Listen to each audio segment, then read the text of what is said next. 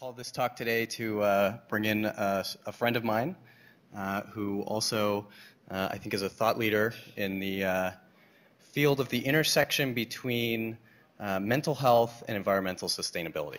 So I have with me today someone who is a psychiatrist. She's a board-certified psychiatrist, an analytic candidate, did her residency at UCSF, and is also the executive director of Profound Sustainability, which is really the reason that she's here to speak to you today. So please welcome Madeleine Lansky. Thank you. Thanks. I want to thank Brian for having me and for Google for having me. And I want to start off with a little anecdote from Wednesday. So I went to my local produce shop and I went to buy cherries because I love them. And they were especially beautiful. And there was this big mound of shiny cherries. And I turned to the grocer and said, I think these are amazing cherries, and I think that this could be the best week of June for cherries. And he said, I don't know anymore. I don't know when the best time is for cherries because the weather's really weird. And I said to him, because I knew I'd be coming here, I sort of experimented with this. I said, yeah, the weather's been changing a lot, and I think a lot of the growing seasons are really confusing. And he did this thing that I'm beginning to recognize as a kind of subtle emotional moment. There's almost this sign I see that I recognize from working with kids and talking about the environment, which is he paused, he looked down at the cherries, and he was very quiet for about 30 seconds. And I think at another time I would have thought that he was just kind of looking at cherries. But I realized that he was very quietly, really pretty overwhelmed by what I'd said. And so I said to him, it's really overwhelming. I know I can only really think about it for 3 minutes at a time myself. And he said, I can't really think about it at all. And I said, I know what you mean. And so he said, so I don't. And and I said, I understand. It's really hard to think about. And I left with about 4 pounds of cherries because, well, I was doing what we probably all do. I was distracting in some way, and cherries for me are a great distraction. So I really want to use this talk to hone in on this moment. It's sort of a particular emotional moment, and I think it's something that people feel, and I suspect that the people who've come probably resonated with that piece of my flyer, which is that we all know that we're in a state of really tremendous environmental crisis. You know, we're seeing every day, we're several weeks into the Gulf spill. We've seen what happened with Haiti with the earthquakes. There's just this ever-increasing number of environmental disasters. And we're learning a lot of evidence about climate change and greenhouse gases. And I think that people really want to deal with this, but I actually don't think that we have a way that we're dealing with it personally and as a human race. And my goal today is to offer the solution to the emotional despair of worrying about the environment that is a solution to the environmental crisis. I'm hoping that the intersection can give something to both. And what I'm really hoping to offer you in this talk is to be looking at systems as a whole in more of a circular fashion or a sustainable fashion, and to sort of get off of the model that I see going on, which is much more linear, where there's one issue and one problem, people respond to it, try to fix it, get to the end of what they can do with it, and it kind of tapers off, doesn't really get solved. Maybe people schedule another meeting for a month out, and we're sort of all left with that same horrible feeling that something hasn't changed.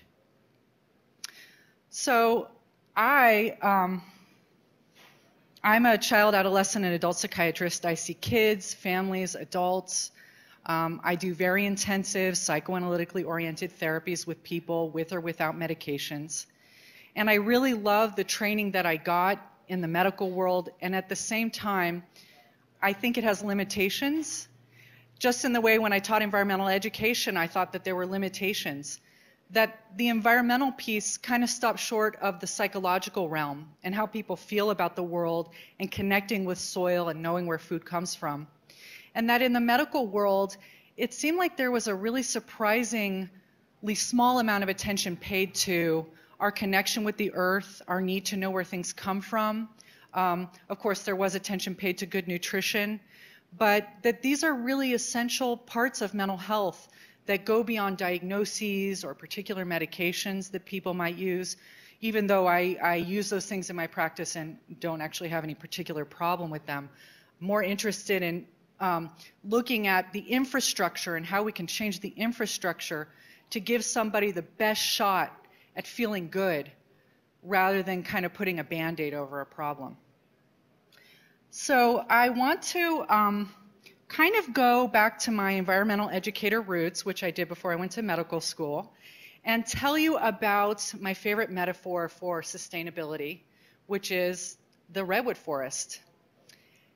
And so to use a redwood tree as the model, you have a seed with a lot of genetic material in a hard coated shell on the ground, and at the right time it germinates, opens up, and you have the beginnings of what will be a sapling. The sapling grows into a tree, it matures, it can reproduce either through seeds or even through its roots, and it gets to a point where maybe in 2,000 years, because these trees have amazingly long lives and can grow to huge diameters, that hopefully it will die a peaceful tree death and fall to the ground and begin to decompose. And perhaps you've seen this if you've been walking somewhere where there is lumber on the ground or things falling apart, that the most important part, arguably, of a forest floor is actually the little microorganisms and bugs that break down the fallen tree and put it back into the soil. That when I would teach these 5th and 6th graders, there'd kind of be this ew, gross moment about all these bugs. But this composting is really getting the really important building blocks out of the dead thing, putting them in the soil so that they can reinsert into the next seed. And it's a simplistic model, and we all kind of know it, and maybe it was in Lion King, but the circle of life thing. But it's actually something I am amazed at how little I see when I hear about people doing advanced problem solving. So that is, I think, the most pure form of a sustainable setup. I would call that profound sustainability profoundly. The way we've been doing it, and I'm going to take a break for almost like a little history lesson of how we started to develop in the Western world, especially the United States, a kind of linear model for how we do things and how we've really hit the wall both emotionally, even psychiatrically, and environmentally.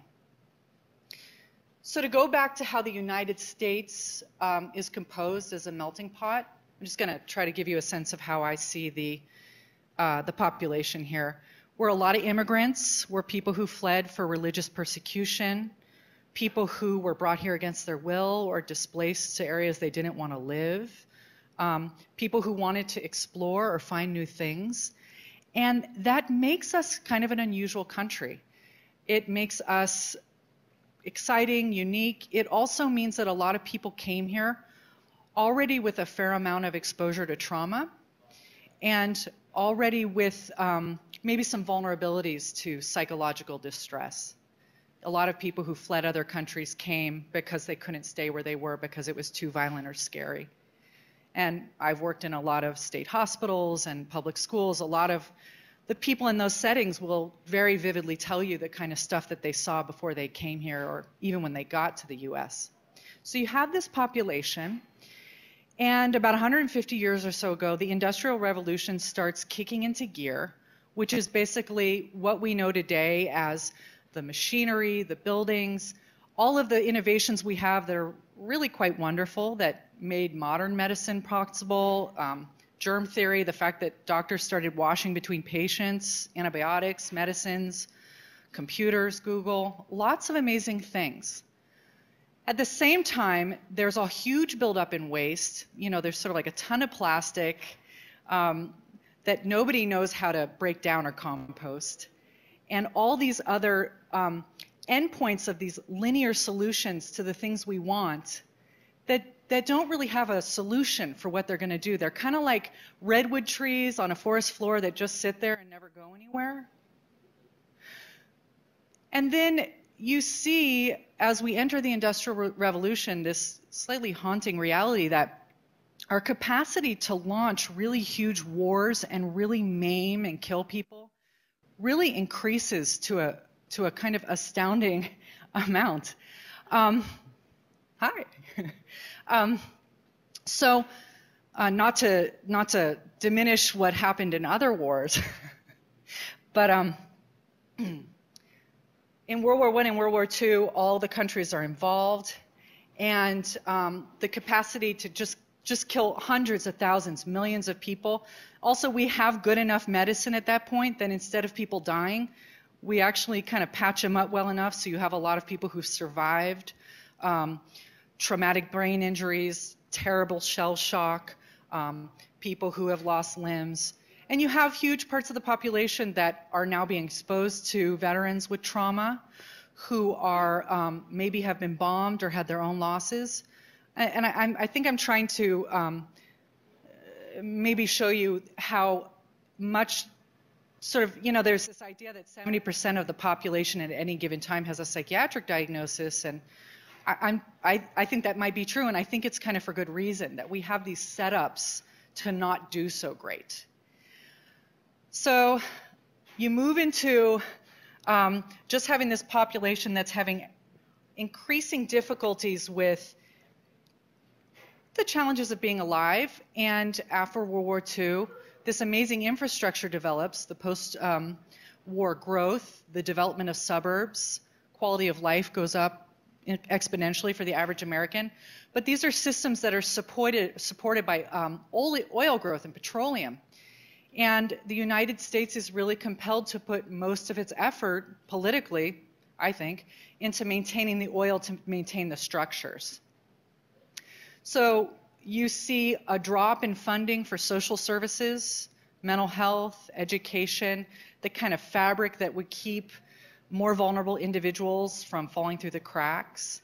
You see an emphasis put on moving into suburbs and to building out, which is sort of the American dream, but I think ends up with a lot of people feeling very disconnected, lonely, and sad, and not really dealing with any connection with others or with food growth or the lands.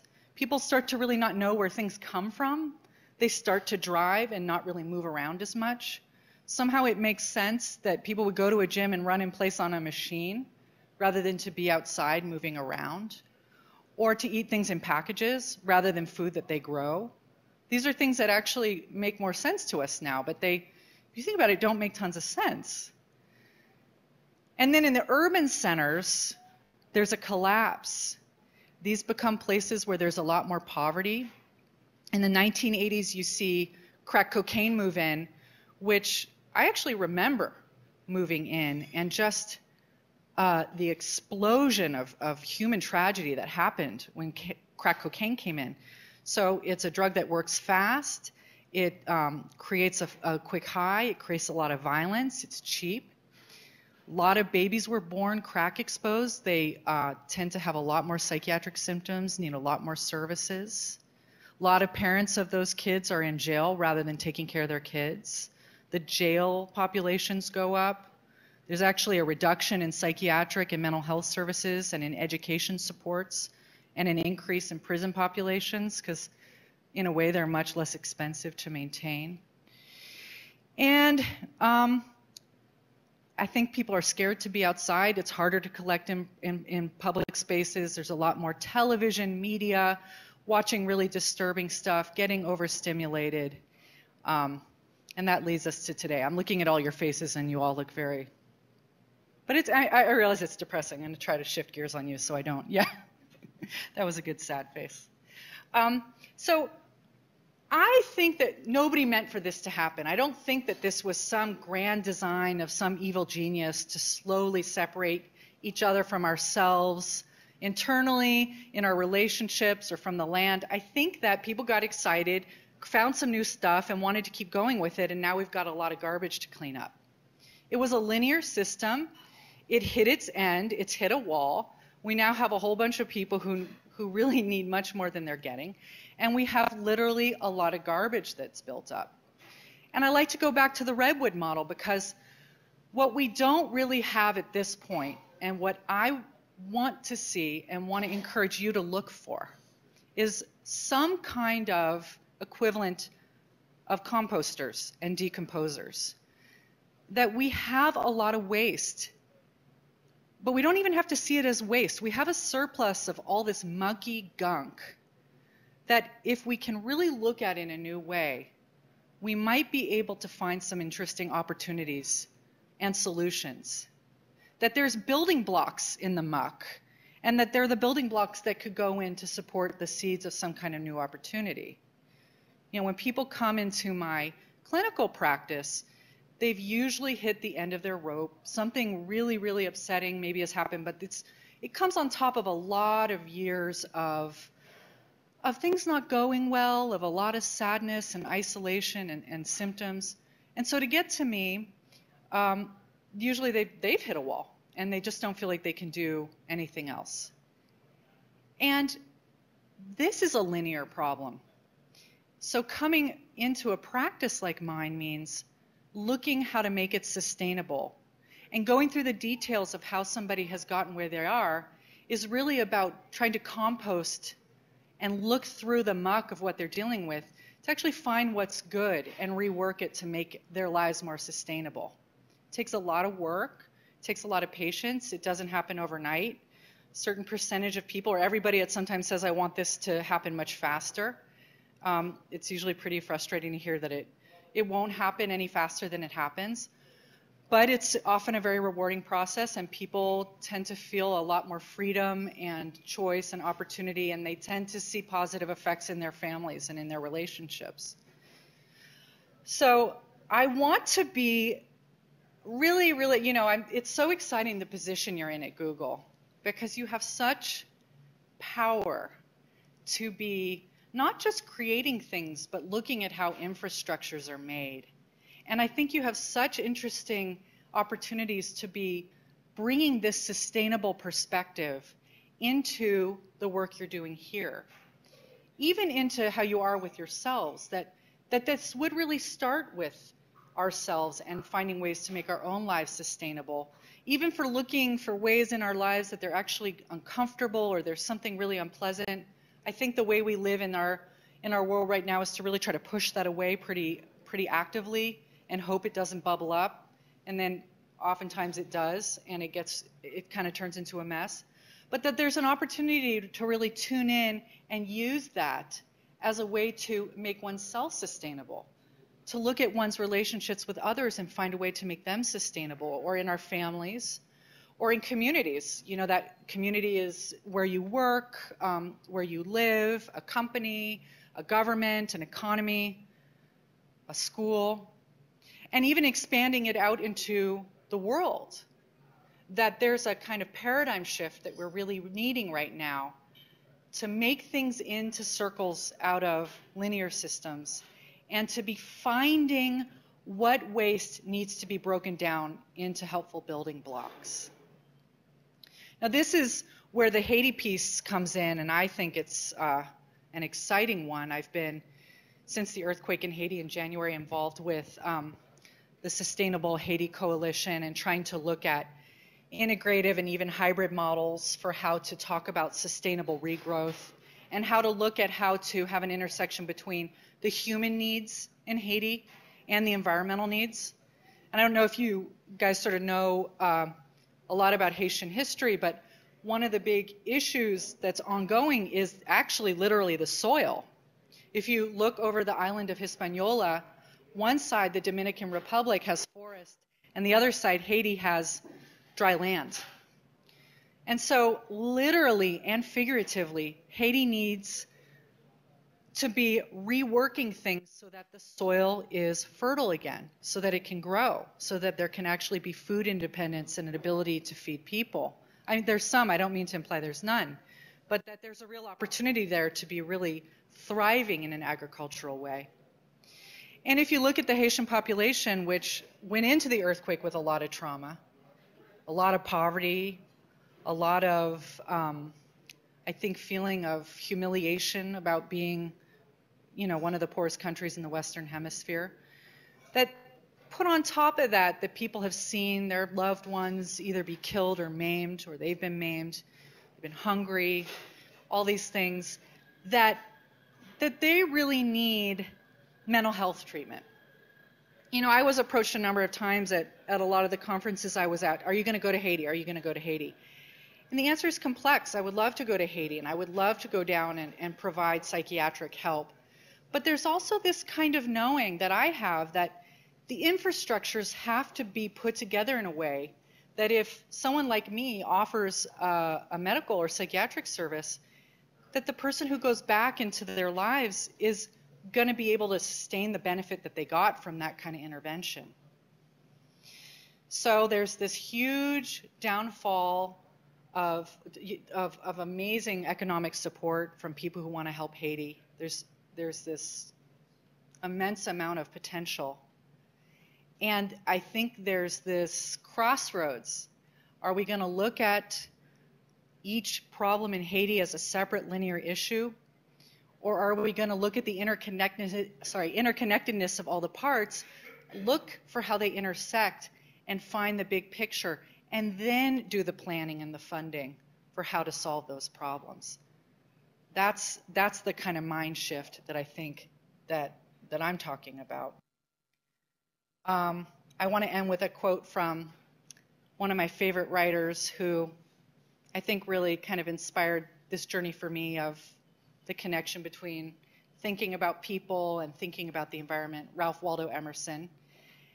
And it's a quote where he said, "Every wall is a door." So I think we're at a wall. I think we're at walls. I think that there are doors to open. And I think that opening a door at a time of crisis is one of the best things that you can do for mental health. When you put aside all the kind of modern interventions we have for those kinds of problems, people need to have a sense of hope and a kind of way to develop their own sense of resilience that they'll be able to get through problems and solve them. And for a lot of the despair that we're seeing, the despair that brought people to this talk, or the despair that people might feel in Haiti, looking into really, really profoundly sustainable solutions, I think will be very helpful to people emotionally. I think will really help people settle down and really help shift with a lot of the symptomatology that I think is out there maybe more than we're perceiving and more than is readily obvious, without taking a moment maybe with the grocer and watching his face when he gets quietly overwhelmed. So with that, thank you for listening, and why don't we shift to a conversation, questions and answers.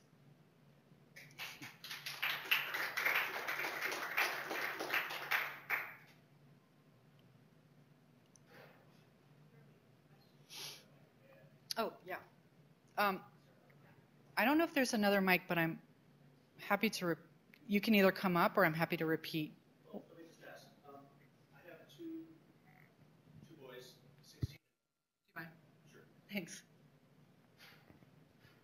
I have two sons, 16 and 20, and I ask them occasionally, how confident are they that their future is going to be positive? And they're doing well. They're fine in school and everything, but I really have questions about what they see as the environmental issues, the political issues, all the crises that seem to be coming together for them at a very young age. When I was their age, I didn't have to face all these things.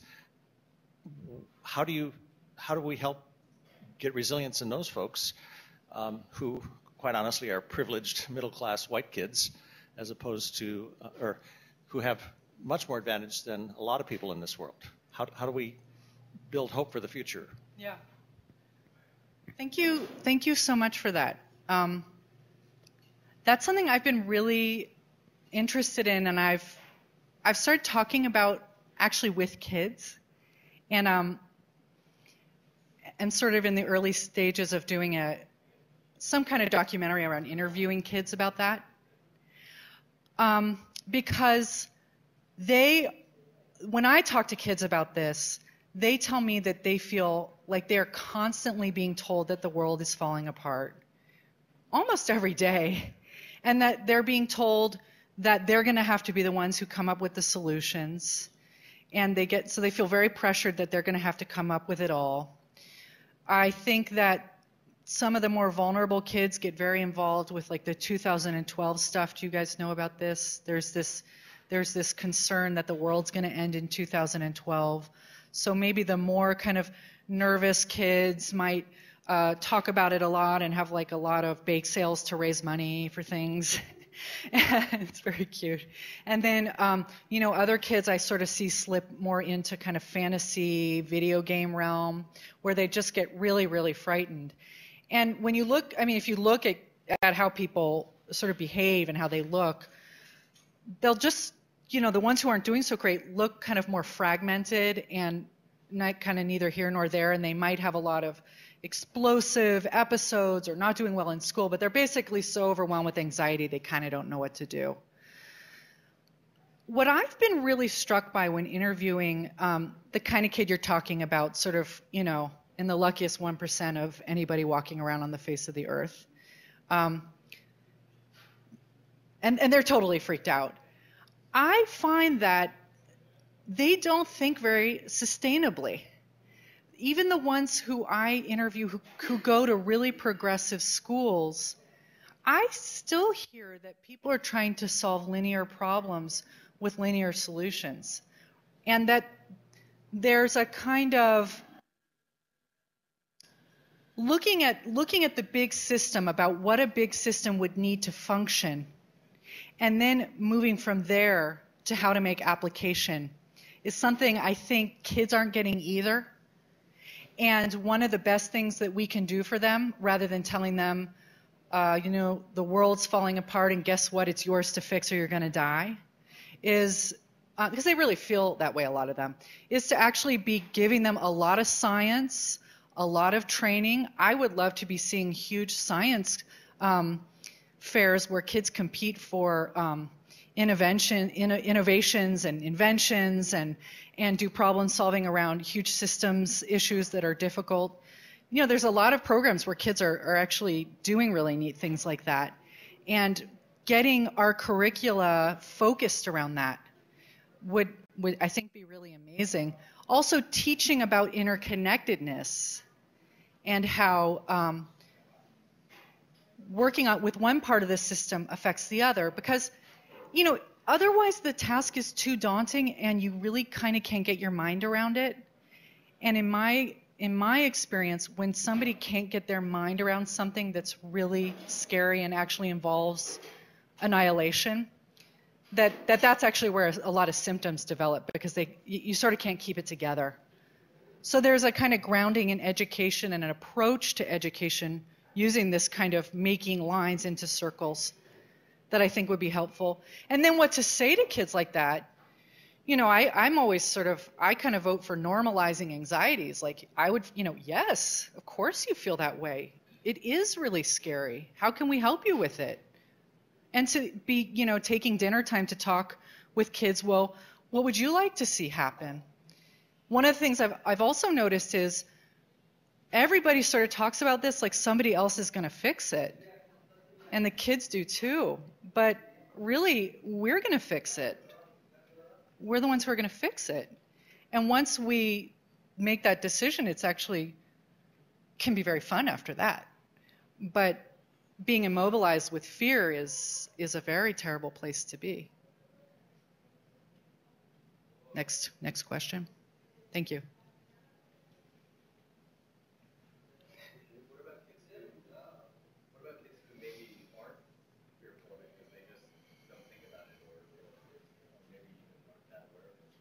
The question was, what about kids who aren't fearful about it or don't really care about it because they're not aware?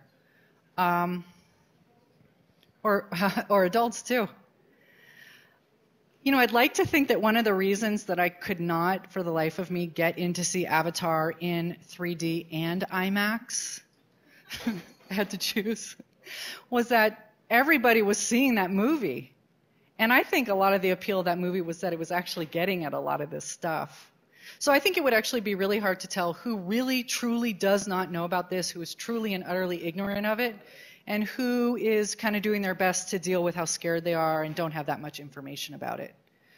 I really loved teaching environmental education because you'd get kids, a lot of them from urban places, never been on a hike, pretty scared of the woods, don't really do great in classrooms with four walls and fluorescent lights. They're bouncing around in the woods, jumping, screaming. If they're being rowdy, you hike really hard for a mile and then learn science. And those kids did great. They learn a lot more in those kinds of settings. And a lot of people just don't even know that it's like that. So getting people outside, having people eat fresh food, I think probably we might underestimate how many people only eat processed foods, don't eat fresh food, can't get to any fresh food. It's actually literally too far away where they live to get to fresh produce. So there's some very kind of simple ways to get people connected. I would vote for what's great first, what's delicious, what's beautiful, to make a kind of relationship, and then to talk about how to sustain the relationship. I think that maybe that's that would probably be a more hopeful twist. Thank you. Yeah. So, I was wondering if you could give just some more, I think very concrete. I was wondering if you could give some examples of I've got some ideas of linear to circles as far as like the individual level, but do you have any good examples of how to make that happen on a societal level, or is the problem is there are no examples because it hasn't been happening?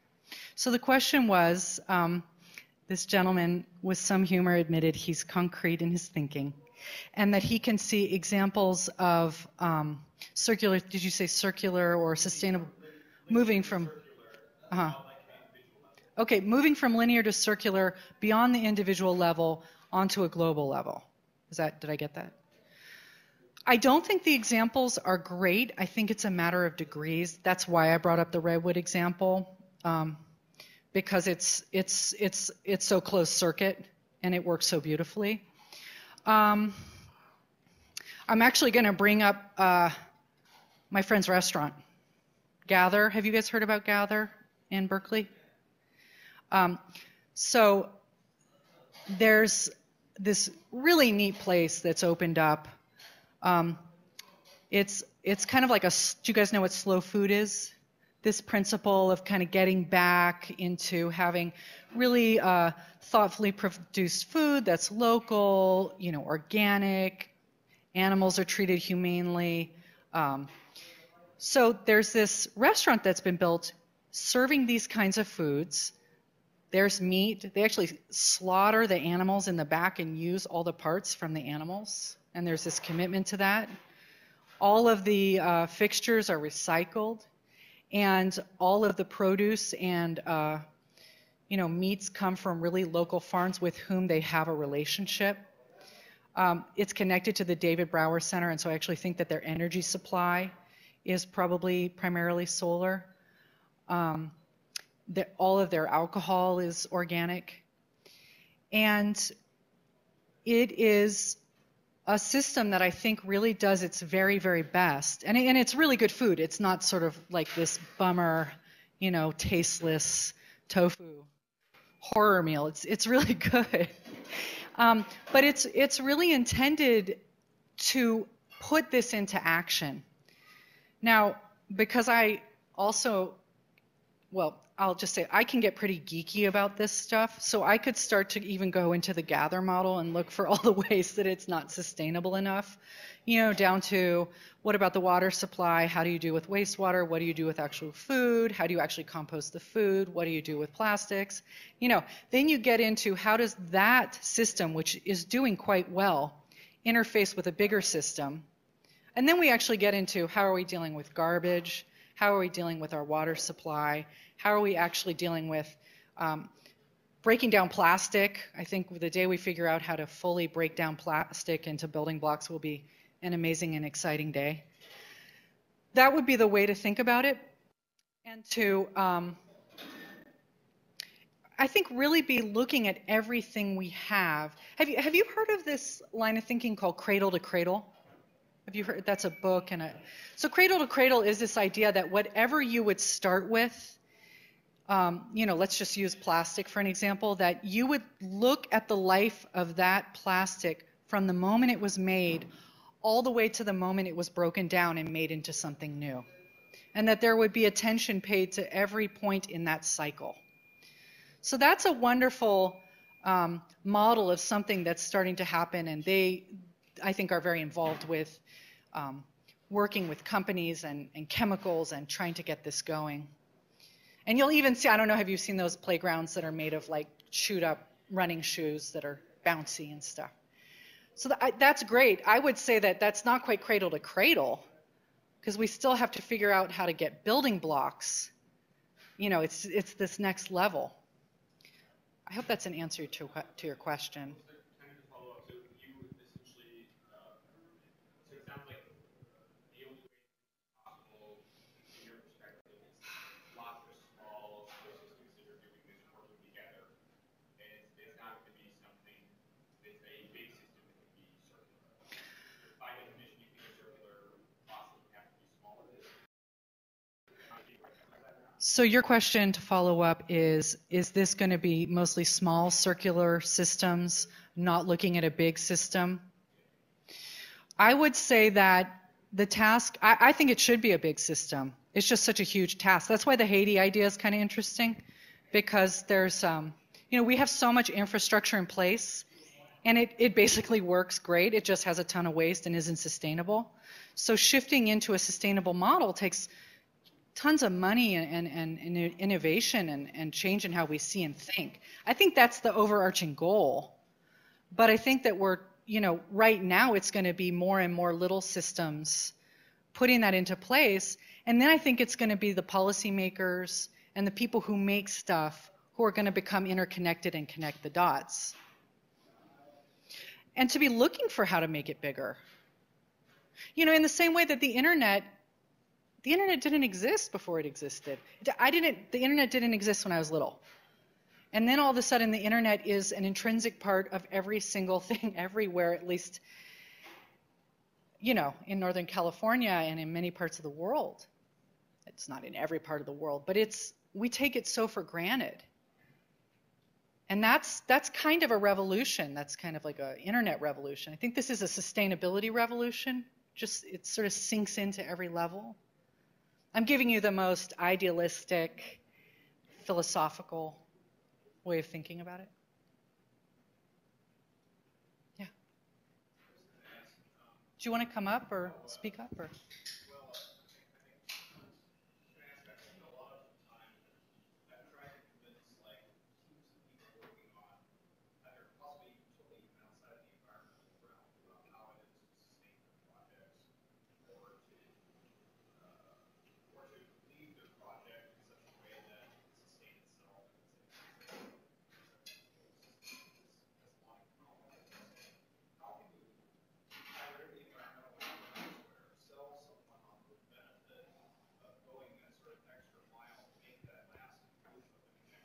Yeah.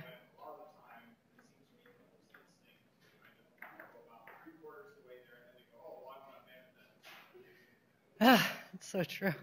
And it's usually the last. Well, let me repeat your question. You said that you're talking about not just with environmental projects, but in group projects that you work on, that you're trying to advocate for a kind of sustainable approach to what's being worked on.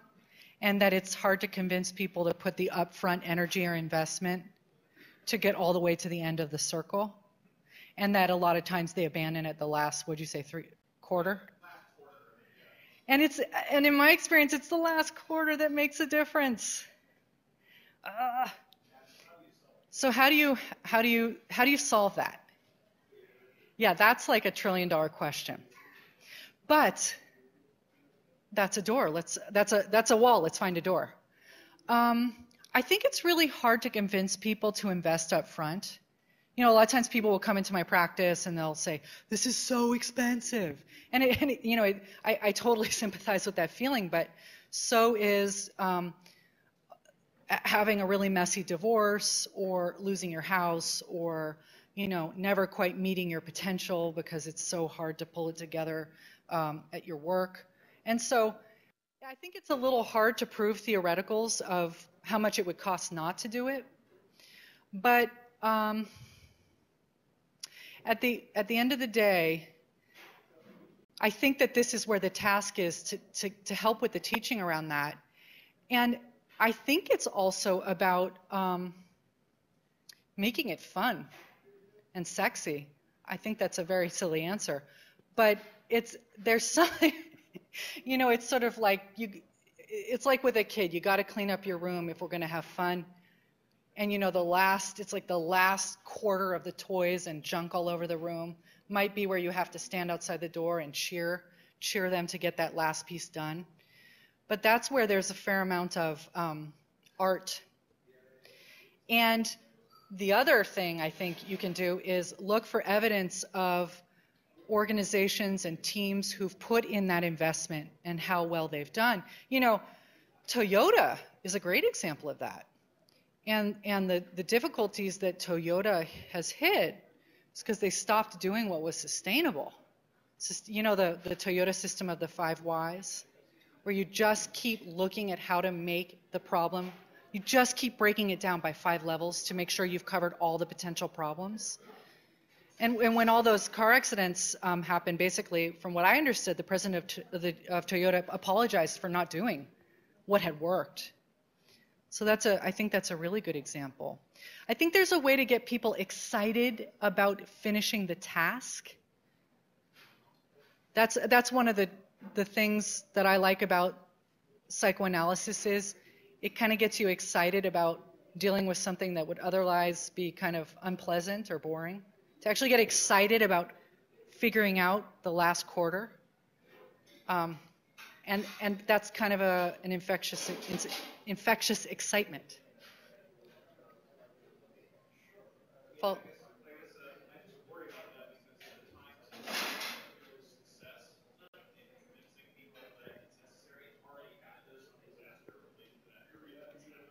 yeah. Right. No, I mean, that's, okay, so let me repeat. You say stuff, I'm excited, and I have to get it on the mic. So you're saying that usually when this conversation has happened, it's already too late, that the damage has already occurred, and you don't want that to happen with the environment and with the planet. Well, you said the planet. That's my worry too. I think, I think a lot about, I think in metaphor a lot. So I think about, let's say, I'm sorry, I always bring up these bummer examples, but then I'll try to make it light afterwards. But let's say you have a teen who's suicidal, and really, like for real, not playing around. And so they get into treatment, and you try to get the family involved and say, no, really, you really have to figure out your family infrastructure because this kid isn't doing well. And now in some families they might say, well, he's just trying to get attention, or all the other kinds of things that people say when they're actually so overwhelmed and frightened with a terrible problem that they don't know what to do, so they dismiss it. And so there's this really tricky balance. I've been in this position of having to convince people to get moving on it so that they don't have to do an after conversation about a tragedy that wasn't averted. And, or, in the ICU, when I was a medical student, you'd sort of be in the ICU and there'd be these terrible medical things happening, and you'd have to go out to the family and talk to the family about what they want. And, fairly often someone in the family or a lot of the family just don't want to talk about it. They leave, people would, snort cocaine in the bathroom. People just don't want to talk about this. But that's when the outcomes sometimes aren't good. And so in a way, what I'm trying to bring with this talk is to get the consciousness about how we avoid in front of the disaster, because there's a whole psychology to avoidance. And we avoid more the more frightened we are that we can't fix it. Now, how to apply that at a particular team, at a particular work site, I think it's definitely doable. I think at that point you have to kind of learn the nuances of any given team, and that's what I do in my consulting practice. But that was a big answer and a smaller answer. Other questions? Comments? Emerson quotes? Yeah.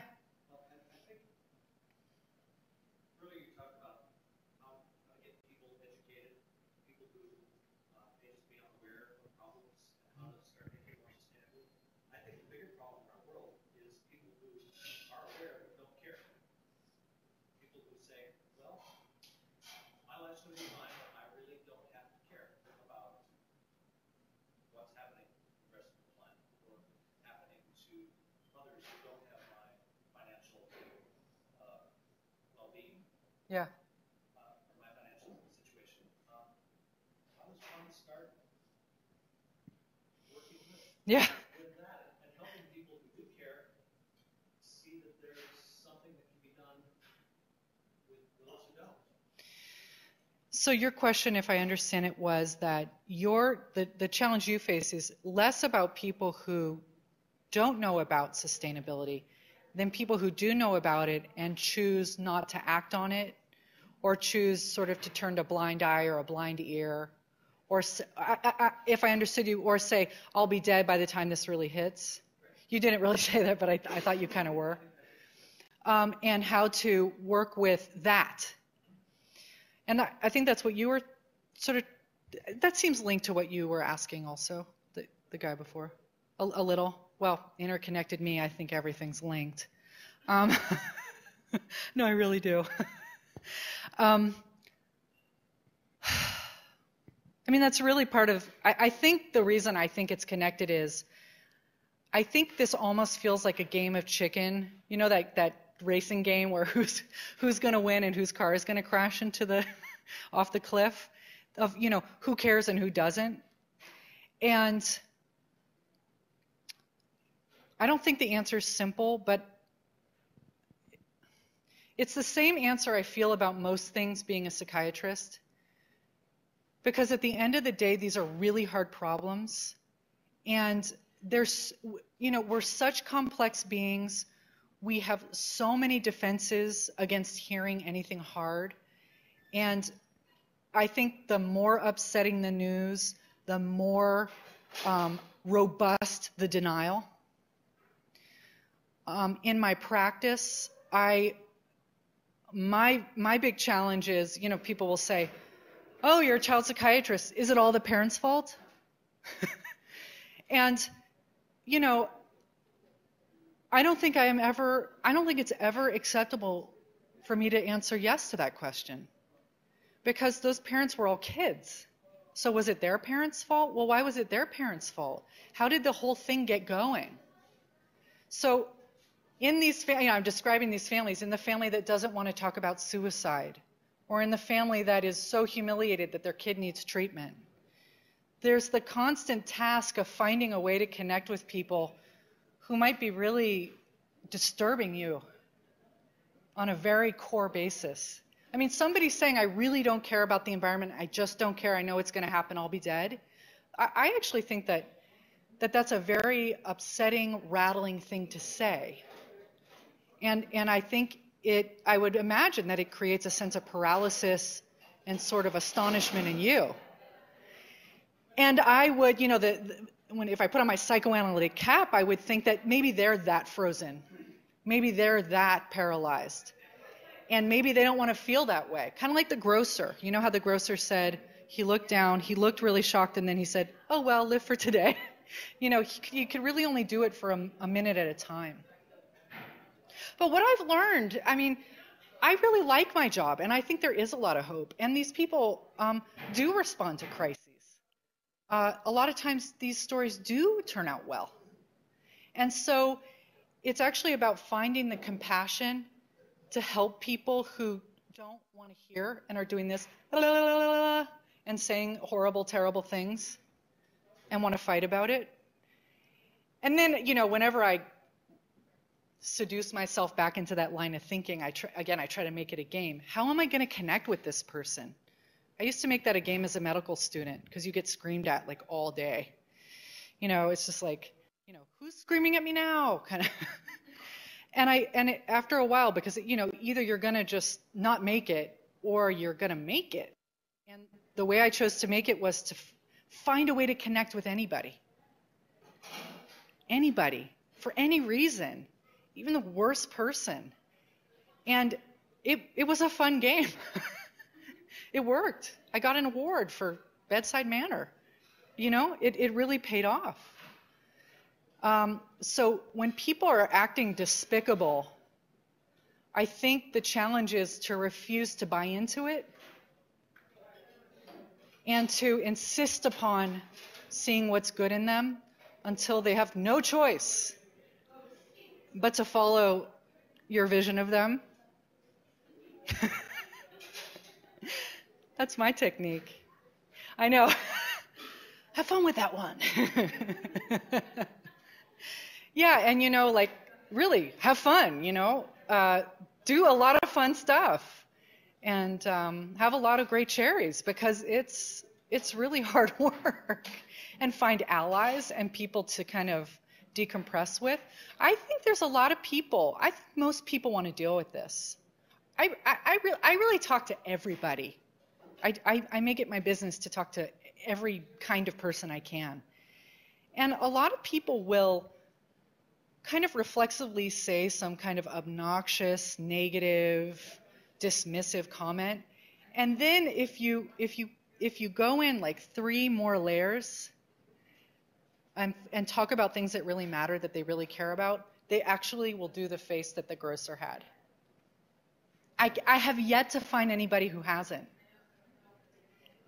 Yeah, I mean, I work with like severely disturbed, very violent people. People who say that have no moral conscience. I actually have yet to find one of them, someone who has no moral conscience. They might be out there. They might be.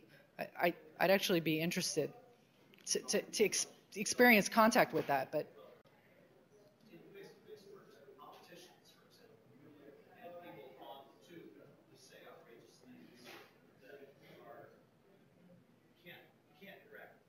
So you're talking about politicians or people who say outrageous things and not being able to interact with them.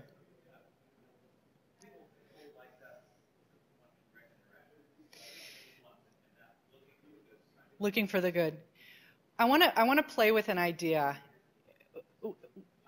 in the next 4 minutes that I'm being shown I have. I have this idea, and you're not mentioning the Tea Party, but I have this idea about the Tea Party. Okay. That I feel that I could see how the kind of anxiety and upset and finger pointing and rage that's going on in that particular movement would maybe be a part of the kind of historical perspective that I laid out.